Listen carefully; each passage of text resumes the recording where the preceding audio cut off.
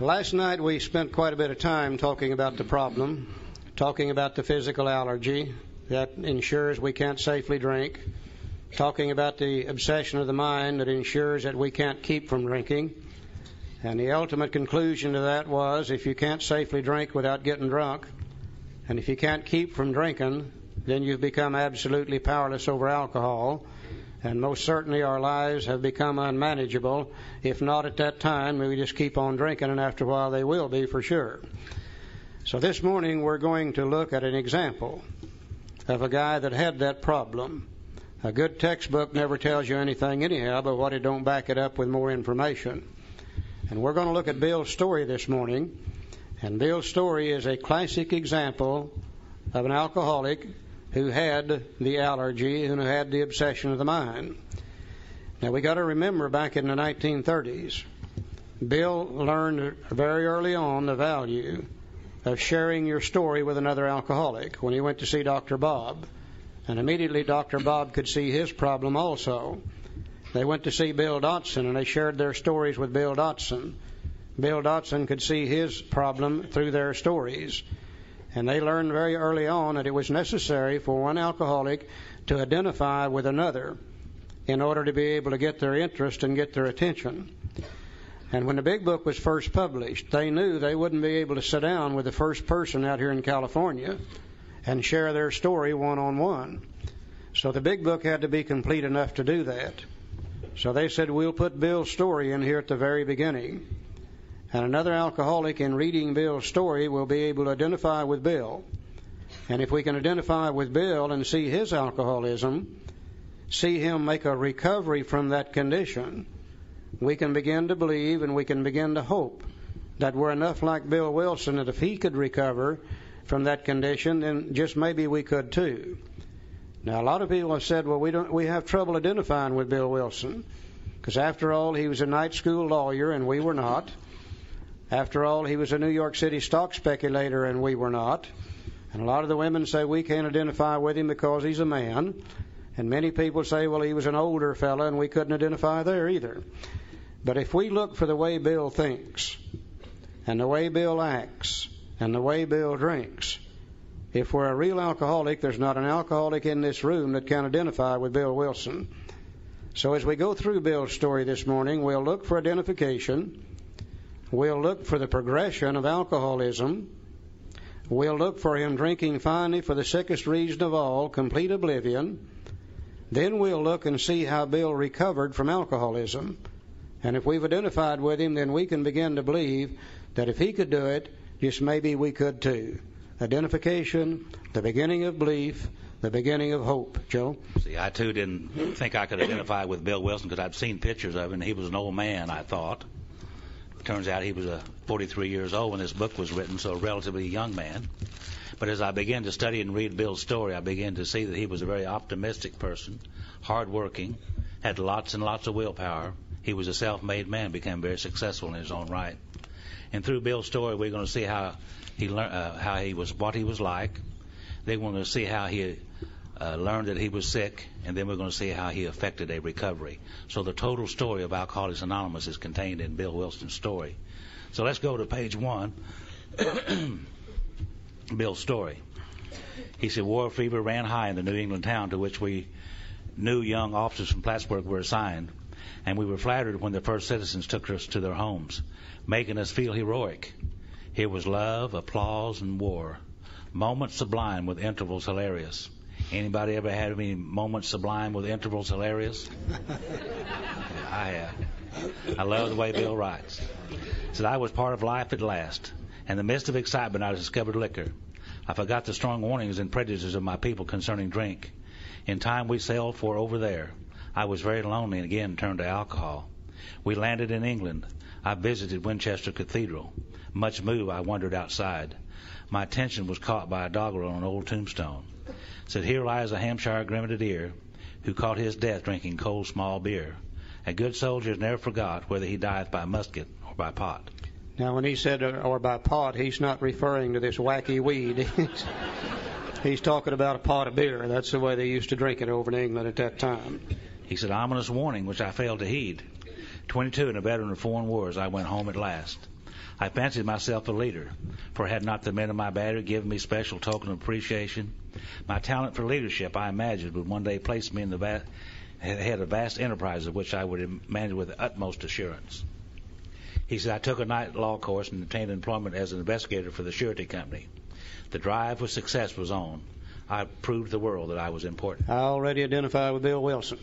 That seems to be one of the main characteristics behind every alcoholic I've ever known. That great drive for success was on. I'd prove to the world that I'm important also. That seems to be the driving force behind each one of us.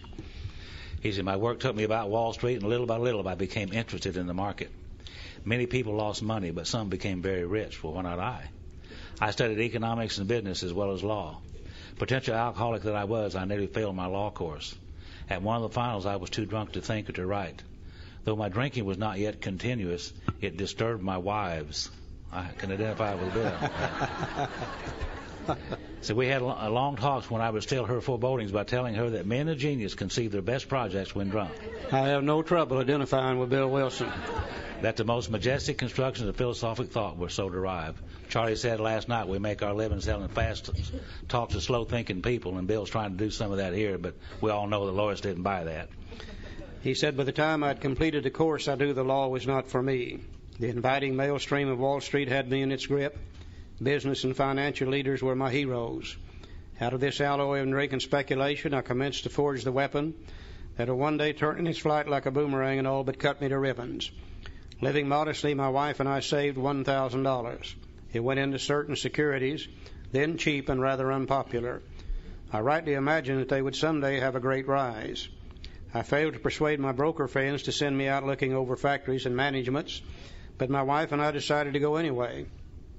I had developed a theory that most people lost money in stocks through ignorance of markets. I discovered many more reasons later on.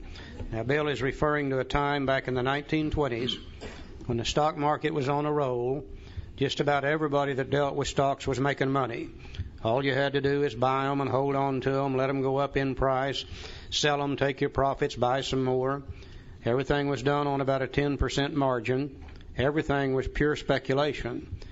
Bill really became one of the first investment counselors on Wall Street. He began to say, look, sooner or later this bubble is going to burst. Sooner or later we're going to have to start making our decisions based on fact rather than speculation. He went to the people who had the money, and he said, I don't have the money to do this, but if you guys would back me financially, I'll leave New York City and I'll start visiting these companies. And I'll look at the plants, and I'll talk to the employees, and I'll examine the books wherever I can. And I'll write up reports and send them back in here. And we'll start making our decisions whether to buy or not based on fact. And they said, nah, Bill, we don't need that kind of information. We're making about all the money we want to make anyhow. And you know how we alcoholics are. If we get a good idea, stubborn as hell, we're going to carry it out one way or the other. He said, to hell with them. I don't need them anyhow. I'll just go do this on my own. He said we gave up our positions and off we roared on a motorcycle. The sidecar stuffed with tent blankets, a change of clothes, 3 huge volumes of a financial reference service. Our friends thought a lunacy commission should be appointed. Perhaps they were right. I had had some success in speculation, so we had a little money. But we once worked on a farm for a month to avoid drawing on our small capital. That was the last honest manual labor on my part for many a day. We covered the whole eastern United States in a year. At the end of it, my reports to Wall Street procured me a position there and the use of a large expense account. The exercise of an option brought in more money, leaving us with a profit of several $1,000s for that year. Bill and Lois, traveling on the motorcycle, living in the tent, went up and down the eastern seaboard of the United States, and he wrote up reports on approximately 100 of the largest companies in the eastern states, sent them into New York City. The guys that had the money saw them, and they said, oh, yeah, man, this is great information. Immediately they put Bill on the payroll, gave him a large expense account. He exercised an option, made a good profit. For the first time in his life, he's got something. He came from a little town called East Dorset, Vermont. He had never had anything before in his life. Here's how he feels. For the next few years, fortune threw money and applause my way. I had arrived. God, how many of us have done the same kind of things Bill did? My judgment and ideas were followed by many to the tune of paper millions. The great boom of the late 20s was seething and swelling. Drink was taking an important, exhilarating part in my life. There was loud talk in the jazz places uptown. Everyone spent in thousands and chattered in millions. Scoffers could scoff and be damned. I made a host of fair weather friends. And here's Bill now back in New York City, on top of the heap. He's making money for himself and a lot of other people. He's drinking also, but drinking is not a problem right now. It's a very exciting thing, and Bill is really, really, really becoming a success at what he wanted to be. We also know, though, that if he's alcoholic, his drinking is going to get worse because it is a progressive thing. Let's see where he goes now from the top of the heap. He said, my drinking assumed a more serious proportions, continuing all day and almost every night. The remonstrances of my friends terminated in a row, and I became a lone wolf. How many of us have done the same thing, Bill? But people begin to say to Bill, you're drinking too much. Bill, you're costing us money. Bill, why don't you cut back? Bill, why don't you quit? And once again, rather than even consider that, Bill said, to hell with them. I don't need them. He begins to operate on his own now. I have no problem identifying with Bill Wilson. So there were many unhappy scenes in our sumptuous apartment. There had been no real infidelity, for loyalty to my wife helped at times by extreme drunkenness kept me out of those scrapes. Now, I've always believed about everything Bill wrote, but I'm not sure about that. You see, we have a book in AA called As Bill Sees It, and now and on they have a book called As Lois Remembers. A whole lot different. They're not exactly the same either. Let's go over to page 4, first paragraph. Now here's old Bill. He's making lots of money. He's doing well. He's got lots of willpower, lots of hope for the future, hardworking, optimistic, a self-made man. On page 4, it said, abruptly in October 1929, hell broke loose on the New York Stock Exchange. After one of those days of inferno, I wobbled from a hotel bar to a brokerage office. It was 8 o'clock, 5 hours after the market had closed. The ticker still clattered. I was staring at an inch of tape which bore the inscription XYZ32. It had been 52 that morning. He said I was finished, and so were many friends. The papers reported men jumping to the death from towers of high finance. He said that disgusted me. I would not jump. I went back to the bar. Bill had a solution for that, didn't he? My friends had dropped several million since 10 o'clock, well, so what? Tomorrow was another day.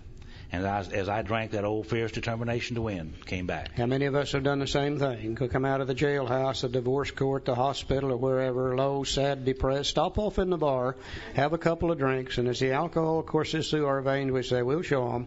By God, they're not going to treat us that way. And we're off, and we're running again. That old fierce determination to be somebody, to show them. Next morning, I telephoned a friend in Montreal. He had plenty of money left and thought I'd better go to Canada. You know, Bill was a drunk. He wasn't stupid. He knew where the money was, so he went to Canada. By the following spring, we were living in our accustomed style. I felt like Napoleon returning from Elba. No St. Helena for me. But drinking caught up with me again. My generous friend had to let me go, and this time we stayed broke. Now we see our drinking progressing to the point where we can no longer even hold a job. We went to live with my wife's parents. I found a job, then lost it as a result of a brawl with a taxi driver. Mercifully, no one could guess that I was to have no real employment for 5 years or hardly draw a sober breath. My wife began to work at a department store, coming home exhausted to find me drunk. I became an unwelcome hanger-on at brokerage places, people where he used to be the fair-haired boy, where he used to make lots of money for lots of people. He goes in there now and they're saying, Bill, we'd rather you didn't come in here today. You're about half drunk and you don't look good and you're smelling bad. You're embarrassing in front of our customers. Please move right on down the street. Certainly, we can see the progression of alcoholism. We've gone from excitement to now then we've gone to the point where it controls us completely. No longer hold a job. Nobody wants us around anymore. It starts to get worse. Liquor ceased to be a luxury. It became a necessity. Now we're drinking for an entirely different reason. We're drinking now because we absolutely have to drink in order to live. No fun left anymore. No excitement. Drinking in order to be able to live. Bathtub chin, 2 bottles a day, and often 3 got to be routine. Sometimes a small deal would net a few $100s, and I would pay my bills at the bars and delicatessens. Now this went on endlessly, and I began to waken very early in the morning shaking violently. A tumbler full of gin followed by a half dozen bottles of beer would be required if I were to eat any breakfast. Nevertheless, I still thought I could control the situation. Remember last night Dr. Silkworth said we really cannot differentiate the true from the false. To us, what we're doing is normal. We see Bill's life going to hell in a handbasket already. Bill can't see that. He thinks he can still control the situation. Let's see where he goes on control. Things were real bad in Bill's life, but it says gradually things got worse. The house was taken over by the mortgage holder, my mother-in-law died, and my wife and father-in-law became ill. He said, then I got a promising business opportunity. Stocks were at the low point of 1932, and I had somehow formed a group to buy. I was to share generously in the profits. Then I went on a prodigious bender, and that chance vanished. This is a story within itself. The people who had the money knew how good Bill was at putting these deals together. And they came to Bill and they said, Bill, we've got a proposition for you. We've got an opportunity to not only make money for us, but make money for you. And if you can stay sober, we'd like for you to handle this thing. And Bill said, don't you worry about that drinking. He said, I'm through with that drinking. You'll not have to worry about that.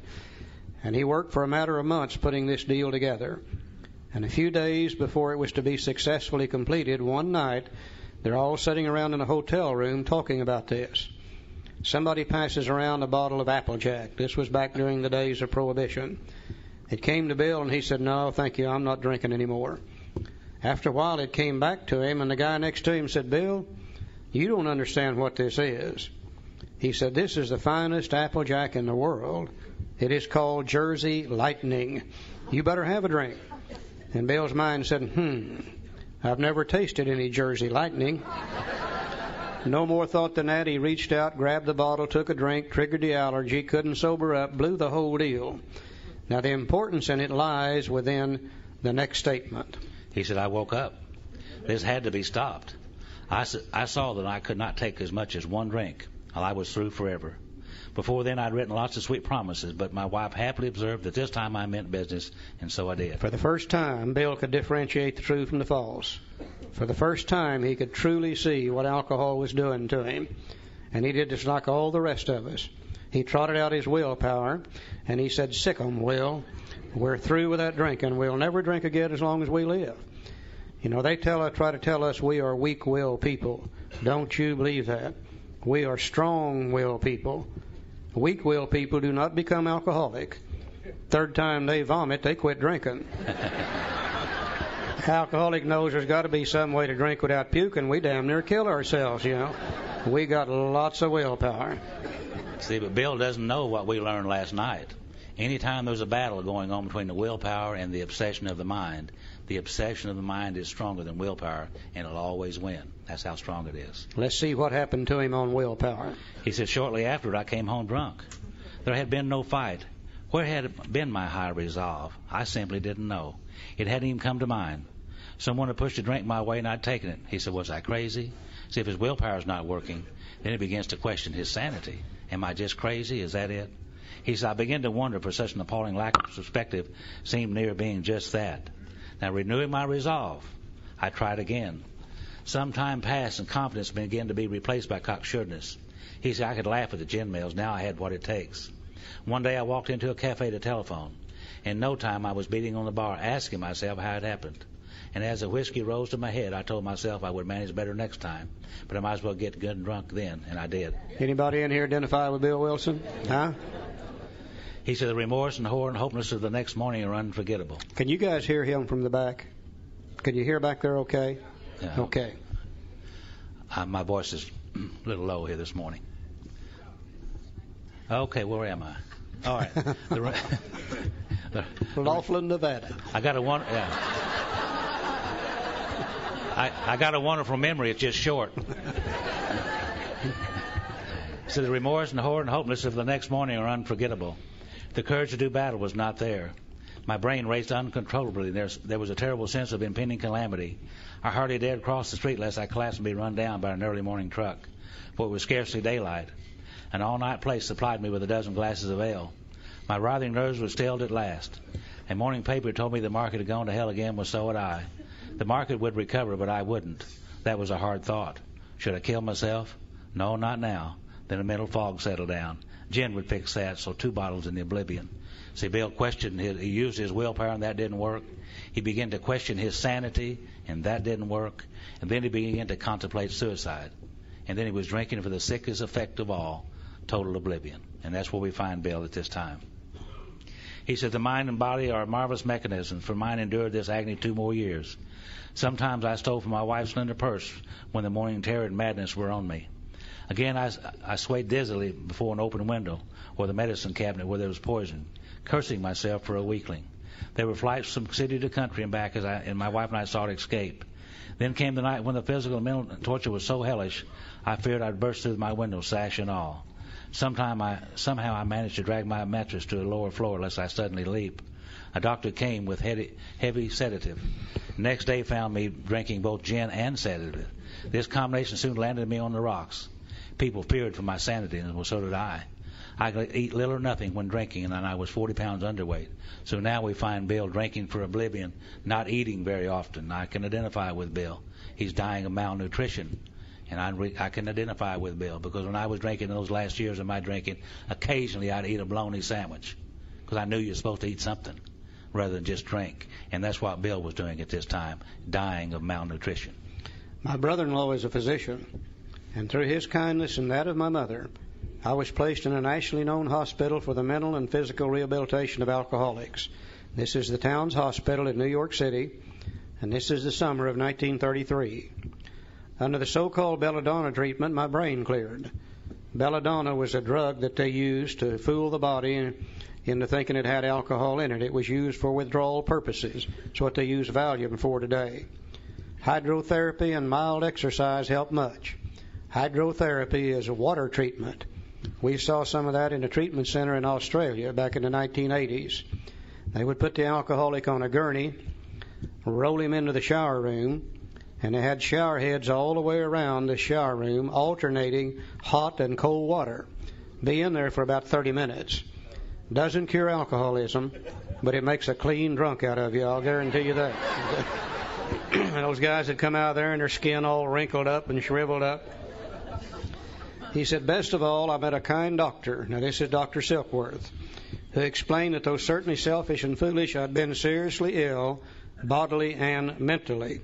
Silky sat down with him and explained his ideas about the physical allergy and the obsession of the mind.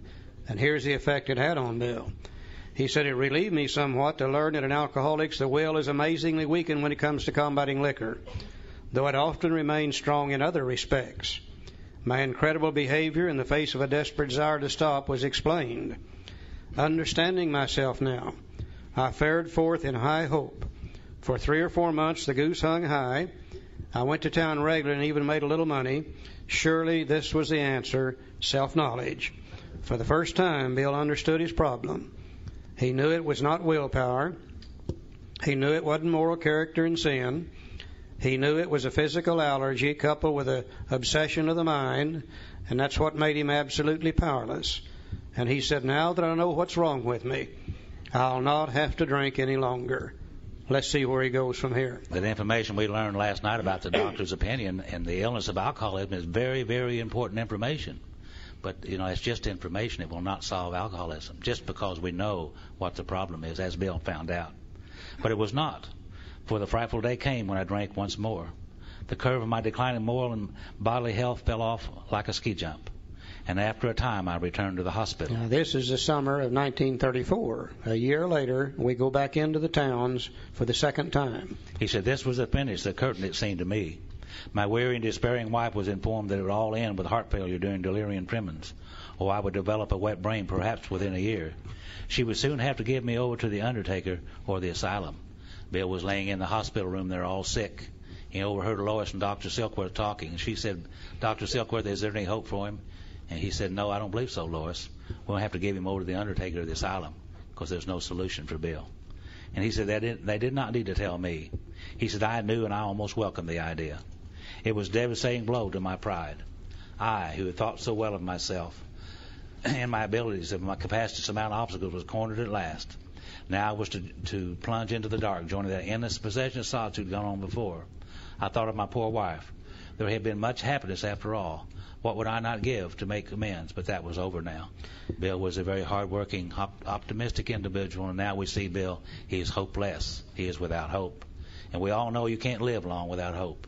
You got to have hope. But Bill is hopeless at the moment. Now let's look at this next statement very carefully. He said, "No words can tell of the loneliness and despair I found in that bitter morass of self-pity. Quicksand stretched around me in all directions. I had met my match. I had been overwhelmed. Alcohol was my master. I've never seen a better description of step one. No step one written in those days, but surely this is where Bill took it. He admitted complete defeat. Alcohol had whipped him in a fair fight. He was completely powerless over alcohol. Now, if that should happen to you and I today, chances are we would say, well, that being the case, I guess I better go to AA. But Bill didn't have any AA to go to. He's in the best facility he knows of. So even though he's admitted his powerlessness, even though he's taken what we know as step one, the only thing he can do is leave that hospital, try to stay sober on his own. Trembling, I stepped from the hospital a broken man. Fear sobered me for a bit. Then came the insidious insanity of that first drink. And on Armistice Day 1934, I was off again. Everyone became resigned to the certainty that I would have to be shut up somewhere or would stumble along to a miserable end. How dark it is before the dawn. In reality, that was the beginning of my last debauch. I was soon to be catapulted in what I like to call the fourth dimension of existence. I was to know happiness, peace, and usefulness at a way of life that is incredibly more wonderful as time passes. Near the end of that bleak November, I sat drinking in my kitchen, and I imagine it was a pretty bleak November. He started drinking on November the 11th, triggered the allergy, couldn't stop, been drunk now for about 3 weeks. With a certain satisfaction, I reflected there was enough gin concealed about the house to carry me through that night to the next day. My wife was at work. I wondered whether I dared hide a full bottle of gin near the head of her bed. I would need it before daylight. My musing was interrupted by the telephone. The cheery voice of an old school friend asked if he might come over. Now, this was Ebby Thatcher. And Bill and Ebby had gone to school together when they were younger, did lots of drinking together. And Bill knew about Ebby, and he knew how Ebby drank. And he said he was sober. And if you'll notice, that's in squiggly writing. Squiggly writing in the big book is very important. This really amazed Bill. Ebby's sober. He said, well, it's years since I remember coming to New York in that condition. I was amazed. Rumor had it that he had been committed for alcoholic insanity. The last Bill had heard about Ebby is Ebby was going to be committed to the state insane asylum in the state of Vermont for alcoholic insanity. That's what they used to do with people like us before we had the treatment centers. They'd haul us in front of a judge. The judge would commit us to the state insane asylum for alcoholic insanity for an undetermined period of time. Till you got well. You would stay there until you got well. And that's the last he had heard about Ebby. He said, I wondered how he'd escaped. He was amazed that Ebby was out of this treatment center, or insane asylum, excuse me. Same thing. Same thing. Yeah. They've renamed everything, these days. They talk about dysfunctional families today. Well, mine was just crazy as hell. I don't know.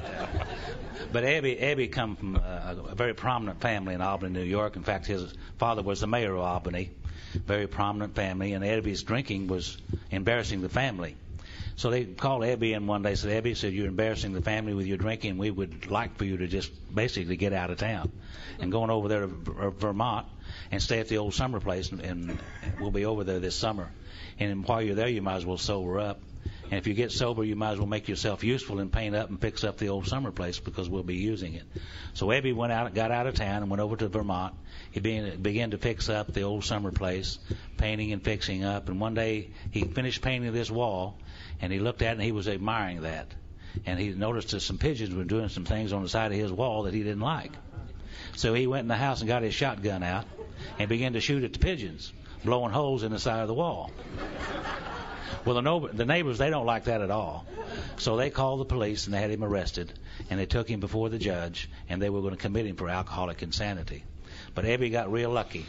Two fellows interceded on his behalf. One guy's name was Roland Hazard. The other one was Seaver Graves. And they asked the judge if they might release Ebby to their care because they were going to the Oxford group, and they felt if they took Ebby to the Oxford group meetings and if he would apply the tenets of the Oxford group to his life, maybe he too could stay sober as they had. Well, Ebby began to go to the Oxford group meetings, and he began to stay sober. And a couple of months later, he goes to New York to the Calvary Mission, was the headquarters of the Oxford group at that time. And he began to stay there in that mission. And after a while, he decided that he remembered his friend Bill. He said, I think I'll go over and talk to Bill. Maybe I can help Bill stay sober, as these two fellows had helped me. Now, Bill didn't know any of this, though. He said, I wondered how he'd escaped. Of course, he would have dinner, and I could drink opium with him. Unmindful of his welfare, I thought only of recapturing the spirit of other days. There was that time we'd chartered an airplane to complete a jag. His coming was an oasis in this dreary desert of futility. The very thing an oasis, drinkers are like that. The door opened and he stood there fresh-skinned and glowing. There was something about his eyes. He was inexplicably different. What had happened? I pushed a drink across the table and he refused it. Disappointed but curious, I wondered what got into the fellow. He wasn't himself. Come, what's all this about? I queried.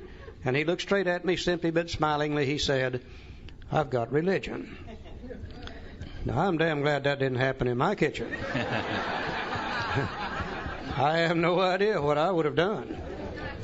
But here's what Bill did. He said I was aghast. So that was it. Last summer, an alcoholic crackpot. Now I suspected a little cracked about religion. He had that starry-eyed look. Yeah, the old boy was on fire, all right. But bless his heart, let him rant. Besides, my gin would last longer than his preaching. But he did no ranting. In a matter-of-fact way, he told how two men had appeared in court persuading the judge to suspend his commitment. They had told of a simple religious idea, which is step 2, and a practical program of action, which is steps 3 through 12. That was 2 months ago, and the result was self-evident. It worked. So now then, Bill knows all three things. He got the problem from Dr. Silkworth. He got the solution, here referred to as a simple religious idea, from Ebby. He got the practical program of action from Ebby. So now he knows all three things. But Bill is also, just like so many of us, he did not like this simple religious idea.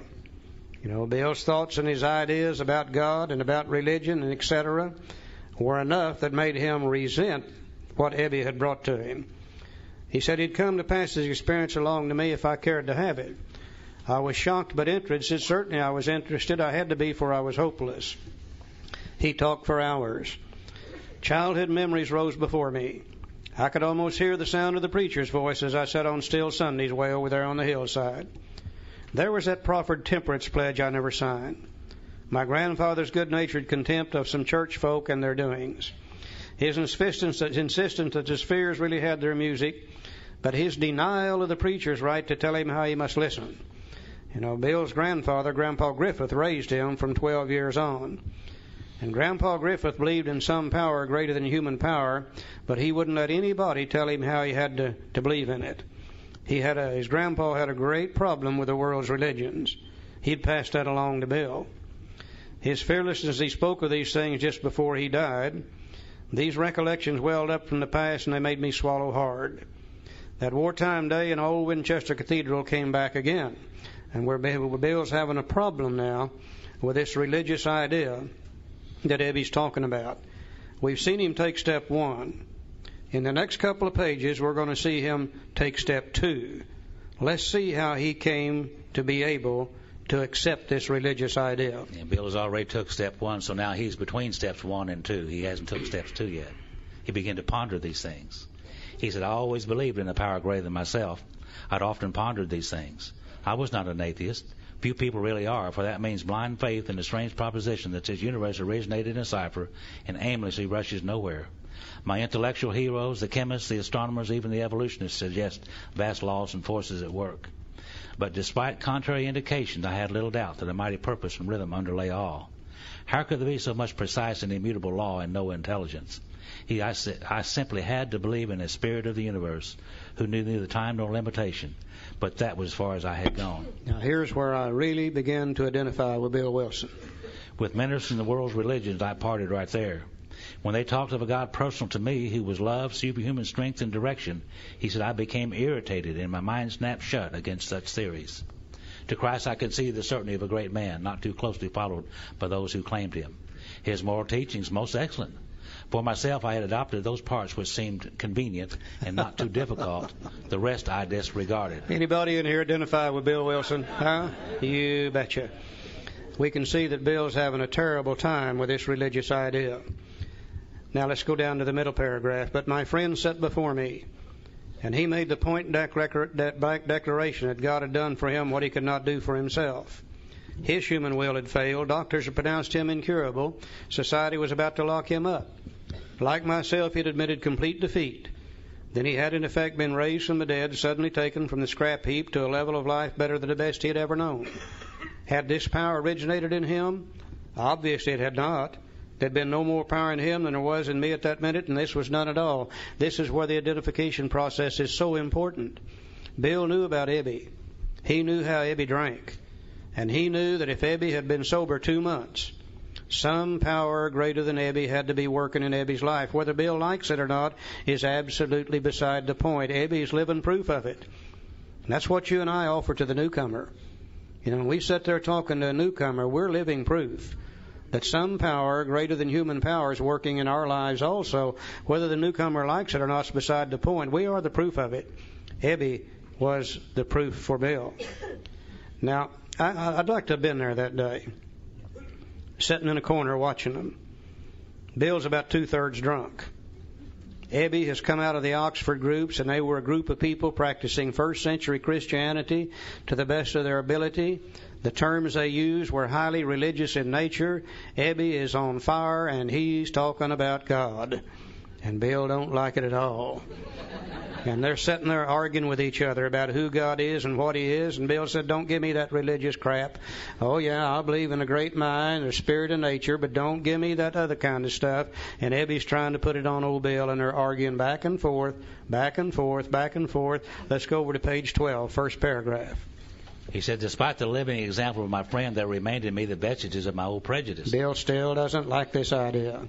The word God still aroused a certain antipathy. When the thought was expressed that there might be a God personal to me, this feeling was intensified. He said, I didn't like the idea. I could go for such conception of creative intelligence, universal mind, or spirit of nature, but I resisted the thought of the czar of the heavens, however loving his way might be. I have since talked with scores of men who felt the same way. In other words, Bill was saying there's got to be a harder way to do this. What you're saying is too simple. Now, I guess Ebby finally got tired of this deal. Let's look at the next statement very carefully. If you'll notice, it's in squiggly writing. My friend suggested what then seemed a novel idea. He said, well, why don't you choose your own conception of God? In other words, he said, Bill, what are we arguing about? What difference does it make what we call him?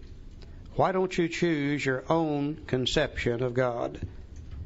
And we're no longer dealing with religion now. We're dealing with spirituality.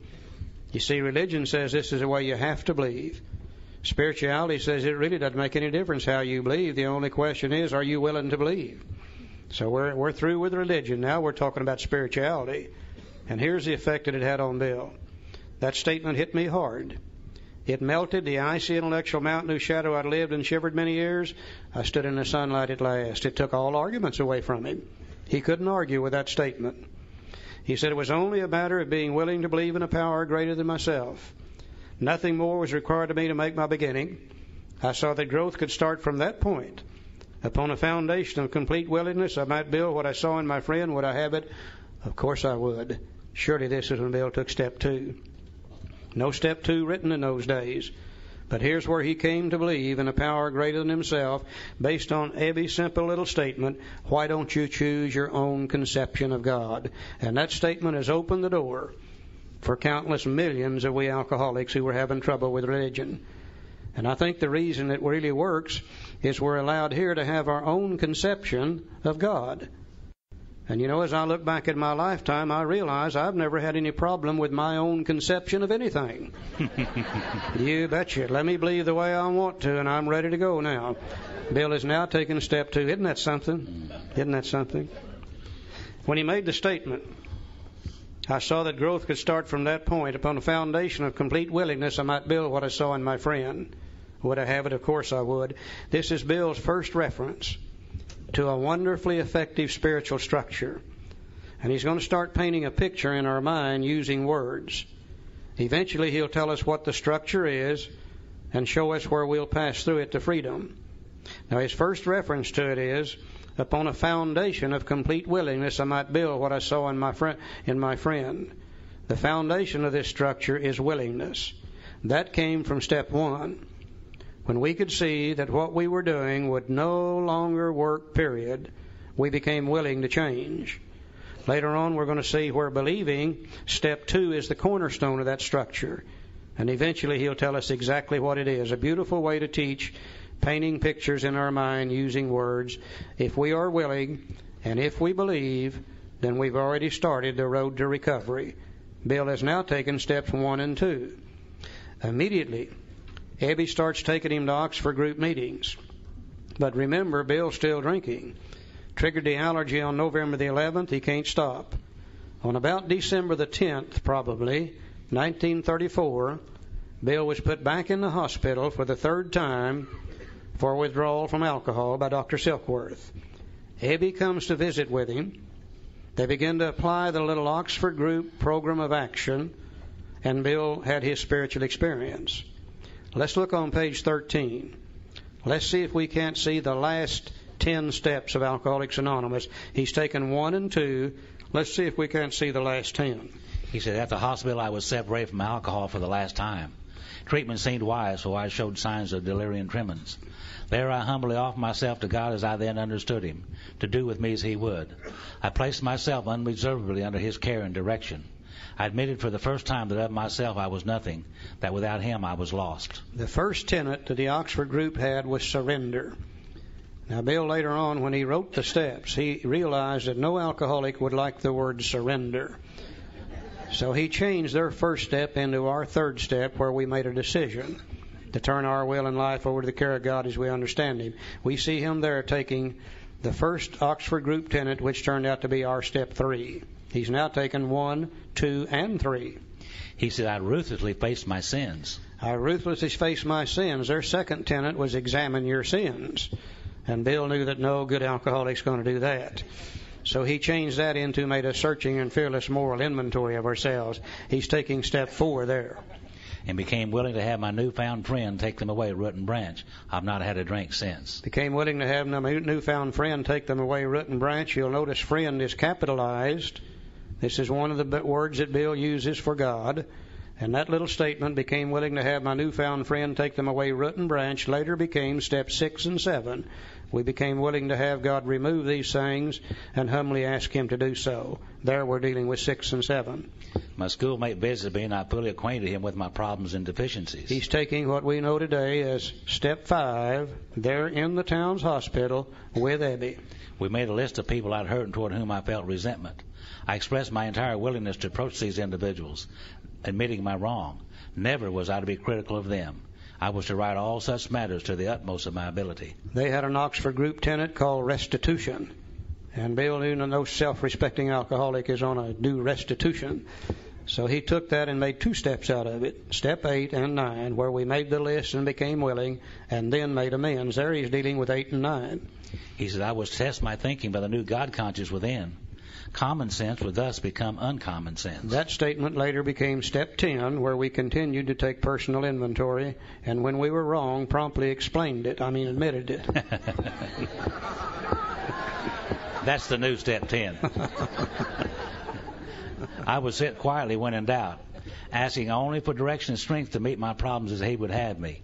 Never was I to pray for myself except as my request bore on my usefulness to others. Then only might I expect to receive, but that would be in great measure. And there we see all the elements of step 12, where we sought through prayer and meditation step 11 to improve our conscious contact with God, so on and so forth. There he's dealing with step 11. Step 11. My friend promised when these things were done, I would enter upon a new relationship with my Creator, that I would have the elements of a way of living which answered all my problems. That's got to be the first part of step 12, having had a spiritual awakening as the result of these steps. So we see Bill in the town's hospital applying the Oxford group tenets which later he made into the last 10 steps of Alcoholics Anonymous. And this is why he was able to say, and how it works, these are the steps we took, which are suggested as a program of recovery. Bill took them in the town hospital with the help of Ebby. Now let's see what happened to him. Belief in the power of God, plus enough willingness, honesty, and humility to establish and maintain the new order of things were the essential requirements. Simple, but not easy. A price had to be paid. It meant the destruction of self-centeredness, and I must turn in all things to the Father of light who presides over us all. Poor old alcoholics got to give up the two most important things in our lives, and the first thing is our alcohol, and the second thing is our self-centeredness. The two things that we love the most. Very difficult to do. Very difficult, but very simple. Yeah. He said these were revolutionary and drastic proposals, but the moment I accepted them, the effect was electric. There was a sense of victory followed by such a peace and serenity as I'd never known. There was utter confidence.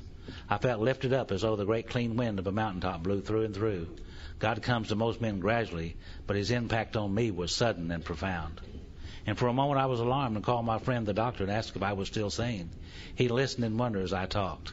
You know, Bill overheard Lois and Dr. Silkworth talking, so he thought he'd gone crazy. He thought he'd check out with Dr. Silkworth to see if he had gone crazy. Finally, after he told me his experience, he shook his head saying, well, something's happened to you I don't understand, but you better hang on to it. Anything is better than the way that you were. The good doctor now sees many men who had such experiences. He knows that they are real. Now, we don't know what happened to Bill that day. We were not there to see that. But we know this was probably about December the 14th of 1934. We do know that Bill didn't die until January of 1971.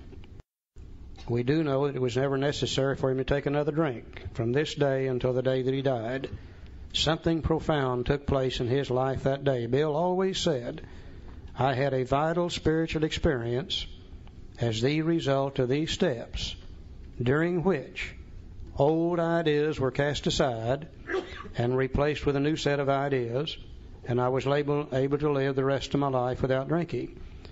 Now, here's a guy that went in the hospital, selfish and self-centered to the extreme, always doing what he wanted to do whenever he wanted to do it. That was his attitude when he went in there. Let's look at his attitude now that he's had the spiritual experience. He said, while I lay in the hospital, the thought came that there were thousands of hopeless alcoholics who might be glad to have what had been so freely given me. Perhaps I could help some of them. They, in turn, might work with others. Bill had that gigantic spiritual experience, and then he immediately begins to think how he can give it to other people. Something profound happened with Bill. He said, my friend, and this time you'll notice it's a small f, he's referring to Ebby now. My friend had emphasized the absolute necessity of demonstrating these principles in all my affairs. Particularly was it imperative to work with others as he had worked with me.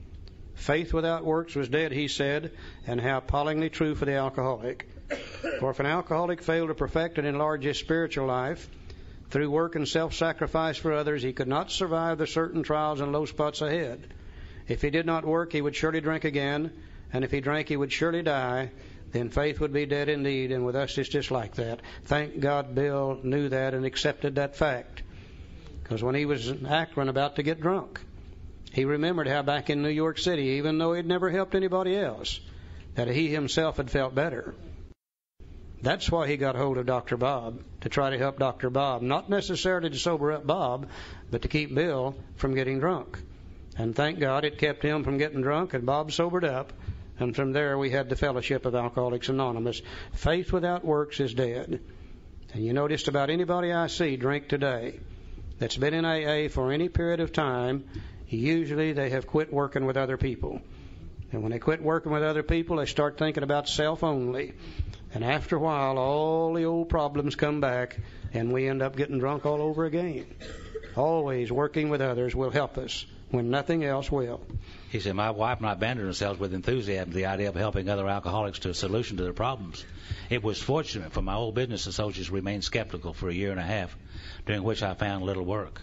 I was not too well at the time, and I was plagued by waves of self-pity and resentment. This sometimes nearly drove me back to drink. But I soon found when all other measures failed, work with another alcoholic would save the day. Many times I've gone to my old hospital in despair. On talking to a man there, I'd be amazingly lifted up and set on my feet. It's a design for living that works in rough going. We've took a design for living that works in rough going and turned it into a non-drinking society, I'm afraid. This is designed for living.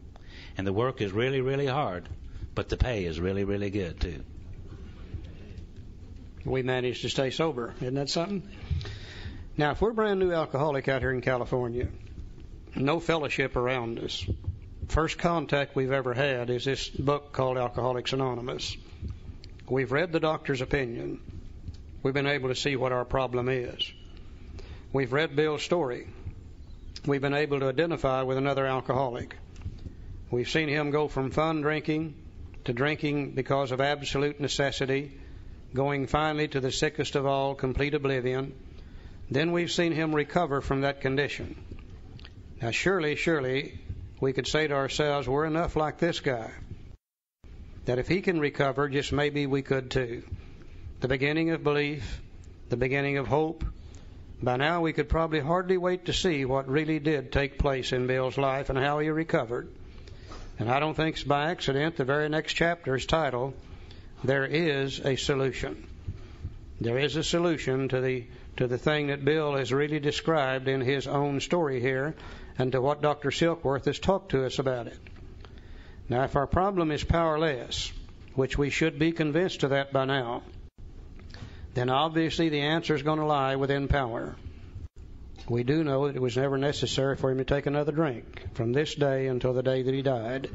Something profound took place in his life that day. Bill always said, I had a vital spiritual experience as the result of these steps, during which old ideas were cast aside and replaced with a new set of ideas, and I was able to live the rest of my life without drinking. Now, here's a guy that went in the hospital, selfish and self-centered to the extreme. And in this chapter, there is a solution. We're going to talk about two powers. We're going to talk about the power of the fellowship, and we're going to talk about the power of the vital spiritual experience. And if we who are powerless could get both of these powers in our lives, then maybe we could overcome alcoholism also. On page 17, for those who are powerless, he writes the prescription. Here he talks about the two powers. Ebby presented Bill with a solution, and now Bill's going to present us with a solution in the same way. He said there is a solution. As a friend of mine back home says, there's as many different types of solutions as there are people in AA. And I said, if you look at the chapter heading on page 17, it'll tell you how many solutions there are. There is a solution, one. He said we, and there's that big word again. We of Alcoholics Anonymous know thousands of men and women who were just as hopeless as Bill. Nearly all have recovered. They have solved the drink problem. Said we're average Americans. Today we can say that we're average citizens of the world because at my last count there was AAs in 154 countries around the world. So all sections of this country and various occupations are represented, as well as many political, economic, social, and religious backgrounds. We are people who normally would not mix. And I think that we're probably the most mixed up group of alcoholics in the world here this morning, here in Laughlin, Nevada. You know, if we didn't have Alcoholics Anonymous to talk about, or drinking and recovery therefrom, I wonder what we would talk about. There's hardly anything. Told you I had a good memory, it's just short. We wouldn't have anything to talk about. But it says that we are people who normally would not mix. But there exists among us a fellowship and a friendliness which is indescribably wonderful. And I hear that this morning and before the meeting. All the talk and the laughter and the going on, that's the fellowship of Alcoholics Anonymous, the spirit of Alcoholics Anonymous. And I got sober on the spirit of Alcoholics Anonymous. That was the only thing keeping me here. So it's a powerful thing. The fellowship of Alcoholics Anonymous kept me sober for quite some time. Now, he's going to describe this fellowship of Alcoholics Anonymous by talking about something he already assumes that we know about it, or he thinks we already know about it. And all great teachers have always done this. When they wanted to teach you something new, they would talk to you first about something you already know and use that as an example to teach you something new. You know, we had a great teacher that lived 2,000 years ago, and he was really good at this. When he wanted to teach something to a shepherd, he would tell him a story about sheep. But if he wanted to teach the same thing to the fisherman, he would change his story. This time it would be about fish. Then when he went to the farmer, he talked about cattle and grains. All good teachers do this. Bill is going to use the example of the great passenger ship. He said, "We are like the passengers of a great liner. The moment after rescue from shipwreck, when camaraderie, joyousness, and democracy pervade the vessel from steerage to captain's table." Bill is referring to a time in the 30s when your mode of transportation from one continent to another was by the great ocean liners. And on those great ocean liners, they had what they called the steerage section. And people who were immigrants that didn't have very much money, they usually booked passage in the steerage section, way down in the bowels of the ship, very little fresh air, dormitory-style living. I called it the cheese sandwich section. Not very good down there. Now, if you had a little more money, though, and you wanted better accommodations, you could pay for fourth class and come up a deck or two. Then you could go third class and come up another deck or two. Then you could go second class and come up another deck or two, and each time the accommodations and the food were better. If you had enough money, you could go in what they call first class. In first class, they had big, fine staterooms. They had great dining rooms. They had good food, fine waiters, access to fresh air all the time. But that still wasn't the most elite place on the ship. If you had the right kind of money, old money, if you had the right religion, the right ethnic background, the right everything, you might be invited to dine at the captain's table. Just a few select people could do that. And at the captain's table, you had the best of everything. The best service, the best food, the best everything. Now, it's a long, long ways from the captain's table to the steerage section. And in the journey across the ocean, those two people should never have met each other. In fact, most of those ocean liners even had separate stairwells. So the first class people never even had to see those who rode in the steerage section. They had nothing whatsoever in common. Then I think about the Titanic and the night it hit the iceberg. And these two guys are standing there at the rail of the ship. And one of them got his tuxedo on, his shiny shoes and his little bow tie and everything that goes with it. Standing next to him is the guy from the steerage section. Got his old work overalls on, his old brogans, never wore a tie in his life. These guys had nothing whatsoever in common with each other until they jumped overboard. And when they jumped overboard and their butts hit that cold water, they had something in common. How in the hell do we save ourselves? And they grabbed onto each other and held on to each other. And I doubt very seriously if the man from the captain's table asked for a financial statement from the man from the steerage section. And when these two guys were rescued and got back on another ship or back on land, there was a feeling amongst them which was indescribably wonderful. This has always been true. When people escape from a common peril, there is a feeling that ties them together, and it's one of the greatest feelings in the world, and that's what we got in the Fellowship of Alcoholics Anonymous. We don't care who you are. We don't care where you came from. We don't care how much money you got. We don't care what your education is. We don't care what your ethnic background is, what your religion is, or anything else. All we want to know is, are you an alcoholic? And if you are, there is a feeling amongst us which is indescribably wonderful. Even though we are so different from each other, we are still bound together. Now watch him. He's going to give us a warning. Unlike the feeling of the ship's passengers, however, our joy and escape from disaster does not subside as we go our individual ways. These two guys, when they finally got back on shore, they looked at each other, they said, well, we really don't belong together, and they separated, probably never to meet again. But we will always be alcoholic.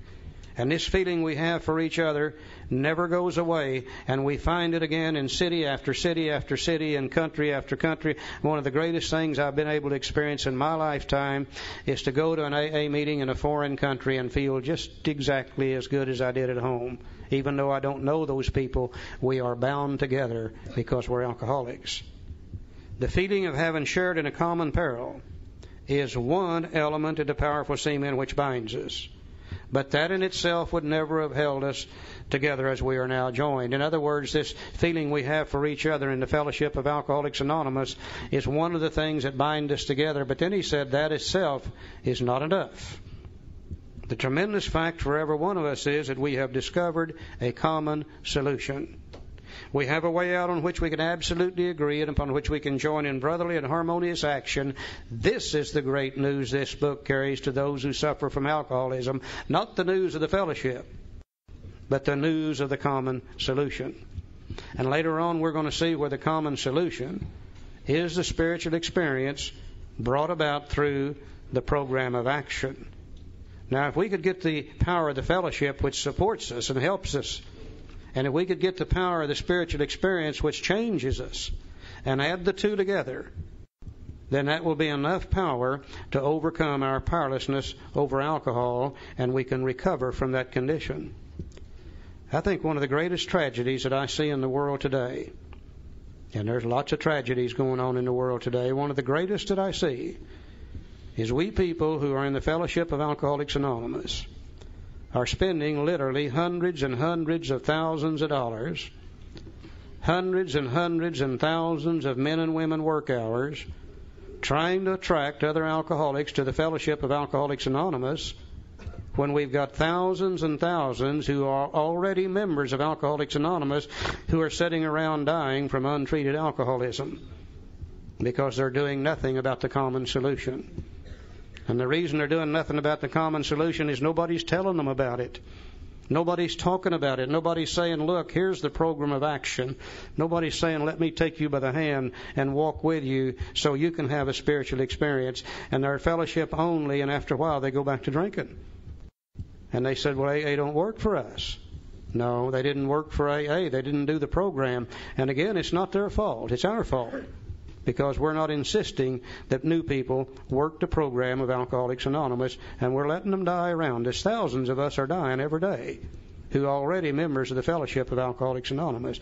I think it's our responsibility to see that every newcomer knows about page 17 and knows there's two powers, the power of the fellowship and the power of the spiritual experience. And we're not going to recover without both of them. Now, we might stay sober for a while, but we're not going to recover from alcoholism without both of them. No more preaching today. Guarantee you that. Preached a little last night, preached just a little bit this morning. We'll try not to preach anymore. A good textbook never tells you anything but what it doesn't back it up and prove it. The first half of this chapter is designed to show you and I why fellowship alone is not sufficient. The last half of this chapter is used to show us the solution to alcoholism, the vital spiritual experience. Let's look for just a few minutes at why fellowship alone is not sufficient, and then we'll take a break. Let's go to page 20. He said, you may already have asked yourself why it is so all of us became so very ill from drinking. Doubtless you are curious to discover how and why, in the face of expert opinion to the contrary, we have recovered from a hopeless condition of mind and body. Now, if you're an alcoholic who wants to get over it, you may already be asking, well, what do I have to do? It's the purpose of this book to answer such questions specifically. Remember last night we talked about specifically with clear-cut directions. Well, here's one of those words. We shall tell you what we've done. Before going into detailed discussion, it may be well to summarize some points as we see them. Now, how many times people have said to us, I can take it or leave it alone. Why can't he? Why don't you drink like a gentleman and quit? That fellow can't handle his liquor. Why don't you try beer and wine and lay off the hard stuff? His willpower must be weak. He could stop if he wanted to. She's such a sweet girl. I should think he'd stop for her sake. The doctor told him that if he ever drank again, it would kill him. But there he is, all lit up again. Now, these are commonplace observational drinkers which we hear all the time. Back of them is a world of ignorance and misunderstanding. We see that these expressions refer to people whose reactions are very different from ours. Now, we're going to look at two kinds of drinkers that these expressions that Joe just read would refer to them. So moderate drinkers have little trouble in giving up liquor entirely if they have good reason for it. They can take it or leave it alone. Remember we talked about them last night. They have a couple of drinks. They get a slightly tipsy, out of control, beginnings of a nauseous feeling. Alcohol is no big deal for them. If they have any problems with it, they simply leave it alone. Those expressions that Joe read would certainly refer to the moderate drinker. Then we have a certain type of hard drinker. He may have the habit badly enough to gradually impair him physically and mentally, and it may even cause him to die a few years before his time. Now, if a sufficiently strong reason, ill health, falling in love, change of environment, or the warnings of a doctor becomes operative. If they do, this man can stop all or moderate, although he may find it difficult and troublesome and may even need a little medical attention. Now, we call this guy the heavy or the hard drinker. They drink like we alcoholics drink, but they are not alcoholic. If a good enough reason presents itself to them, they'll do one or two things. They may learn to moderate their drinking. They do not have the physical allergy. They may quit drinking entirely and stay quit. They do not have the obsession of the mind. They drink like us, but they're not alcoholic. And you and I see them all the time. They're the guy that said, when I was in the service, I was an alcoholic also. But when I got out of the service, I got married, went to church, quit drinking. Don't see why in the hell you can't. No, they're not alcoholic. The expressions that Joe read in the beginning would refer to the heavy drinker. But what about the real alcoholic? Now, he may start off as a moderate drinker, which many of us did. He may or may not become a continuous hard drinker. Some of us stayed periodic. But at some stage of his drinking career, begins to lose all control of his liquor consumption once he starts to drink. Now then, we're going to describe the real alcoholic. And when you see a description in there that fits you, would you please raise your hand? We'd like to see if we're in a room full of real alcoholics. He said, but at some stage of his drinking career, he begins to lose all control of his liquor consumption once he starts to drink. Mm-hmm. Charlie talked last night about crossing over that line. He talked last night about crossing over that line, but I don't know what line he was talking about, but I know one thing, I was drunk when I went over it. Okay, now here's the fellow who's been puzzling you, especially in his lack of control. He does absurd, incredible, tragic things while drinking. He's a real Dr. Jekyll and Mr. Hyde. He's seldom mildly intoxicated. He's always more or less insanely drunk. Anybody like that in here? Yeah. You betcha. His disposition while drinking resembles his normal nature, but little. I always get good looking and out of debt as soon as I start drinking. Like that. He may be one of the finest fellows in the world. You let him drink for a day, and he frequently becomes disgustingly and even dangerously antisocial. We got any of those people in here? He has a positive genius for getting tired at exactly the wrong moment, particularly when some important decision must be made or engagement. Anybody like that in here? Always getting drunk at the wrong time. Now, everybody holds their hand up on this one. He's often perfectly sensible and well-balanced concerning everything except liquor. But in that respect, he's incredibly dishonest and selfish. He often possesses special abilities, skills, and aptitudes, and has a promising career ahead of him. Anybody like that in here? I've never heard anybody but an alcoholic say that, though. I've never heard an Al-Anon say it yet. He used his gifts to build up a bright outlook for his family and himself. Then he pulls the structure down on his head by a senseless series of sprees. Anybody like that in here? He's the fellow who goes to bed so intoxicated he ought to sleep the clock around. Yet early the next morning he searches madly for the bottle he misplaced the night before. Any bottle hiders in here? Yeah. If he can afford it, he may have liquor concealed all over his house to be certain no one gets his entire supply away from him to throw down the waste pipe. Anybody spread them around wherever you might be? Phyllis and I used to buy a lug of whiskey, which is 3/5, and one to share and one to hide from each other. As matters grow worse, he begins to use a combination of high-powered sedative and liquor to quiet his nerves so he can go to work. Anybody ever have to have a little something in the morning? Then comes a day when he simply cannot make it and gets drunk all over again. Perhaps he goes to a doctor who gives him morphine or some sedative to which to taper off. Then he begins to appear at hospitals and sanitariums. Yeah. Never did taper off. I always tapered on for some reason. I don't know. This is by no means a comprehensive picture of the true alcoholic, as our behavior patterns vary, but this description should identify him roughly. If our government has ever done anything right in the field of alcoholism, it's an education of the public as to what alcoholism is and what it isn't. Because of that, a lot of the stigma has been removed from alcoholism. Many people are getting to us today before they have to do everything here that describes the real alcoholic. But I'll guarantee you, if you're a real alcoholic, you found yourself in there somewhere. At least one of them are going to fit you. In my case, practically every one of them. One in particular. 7 years after I got sober, I sold a 40-acre, 45,000 broiler chicken operation. For years after that, every once in a while I would run into the guy that bought it, and sometimes he would wave and smile and say, "Hey, Charlie, we have found another one." And he's referring to partially empty vodka bottles. Yeah. Behind corner posts, under rocks, hollow trees, falling out of feed bins. Hell, he found them for years in there. Now, here's the question. Why does he behave like this? If hundreds of experiences showing him that one drink means another debacle with all its attendant suffering and humiliation, why is it that he takes that one drink? Why can't he stay on the water wagon? The moderate drinker can. The heavy drinker can. Why can't the alcoholic? What has become of the common sense and willpower that he still sometimes displays with respect to other matters? Perhaps there never will be a full answer to these questions. Opinions vary considerably as to why the alcoholic reacts differently from normal people. We're not sure why, once a certain point is reached, little can be done for him. We cannot answer the riddle. We know that while the alcoholic keeps away from drink, as he may do for months or years, he reacts much like other men. We are equally positive that once he takes any alcohol, whatever, into his system, something happens both in a bodily and mental sense which makes it virtually impossible for him to stop. The experience of any alcoholic will abundantly confirm this. Now, these observations would be academic and pointless if our friend never took the first drink, thereby setting the terrible cycle in motion. Therefore, the main problem of the alcoholic centers in his mind rather than in his body. Would you read that again, please? Therefore, the main problem of the alcoholic centers in his mind rather than in his body. Now, we must remember that always, just before we take the first drink, we are stone cold sober. Or stark raving sober. Or stark raving sober, one of the two.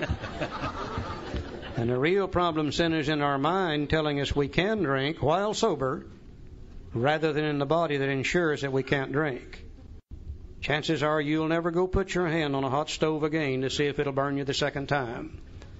You know, I remember as a kid growing up back in the Depression years, and there's a few of you in here old enough to remember that too. And back in the 1930s, we didn't have very much. We didn't have hot and cold running water. We didn't have forced air heat. Joe said his family was not so poor they had to live in a tent, but he said, by God, if we'd had the money, we'd have lived in a tent. That's about how bad it was. But I remember in those days, even though you didn't have anything, you were very poor people. Cleanliness was still next to godliness. And every Saturday night, everybody in the family had to take a bath. Now, whether you needed a bath or not's beside the point. You still had to take one. And one night in the middle of the winter, Mother had heated the bath water on the old heating stove in the living room, put it in a number 3 zinc wash tub sitting behind that stove. Now, every kid in the family takes a bath in the same water. I'm the baby of the family. By the time it got to me, the crud would be about an inch thick on it. Mother said, get in there and get yourself clean. I thought to myself, how in the hell did I get clean there? But I didn't dare say that to her.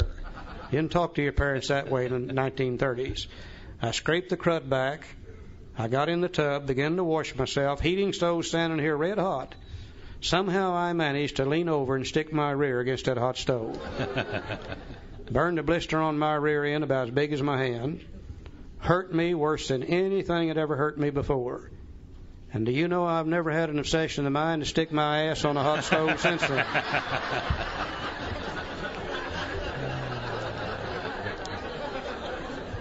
I have never jerked my britches down, backed up to a stove, and said, burn me again. Now, alcohol has burned me over and over and over and over and over, just as bad as that stove ever burned me, and for some strange reason my mind cannot remember that. Left on my own resources, I start thinking about drinking, and after a while I think about only what it's going to do for me. That great sense of ease and comfort. That great, exciting, in-control feeling that comes from the first couple of drinks, and my mind keys in on that. I forget about the jailhouse, the hospitals, and the divorce courts, and I don't see a thing in the world wrong with taking a drink. And I take a drink, and I trigger the allergy, and I end up drunk, over and over and over again. Last paragraph, page 24. So now when this sort of thinking is fully established in an individual with alcoholic tendencies, he has probably placed himself beyond human aid. And unless locked up, may die or go permanently insane. Now, if we've placed ourselves beyond human aid, then the fellowship of Alcoholics Anonymous will not bring about recovery. because the fellowship is made up of a group of human beings who are just as powerless over alcohol as I am. So there's got to be a solution to that condition that we've just talked about. And page 25 gives it to us.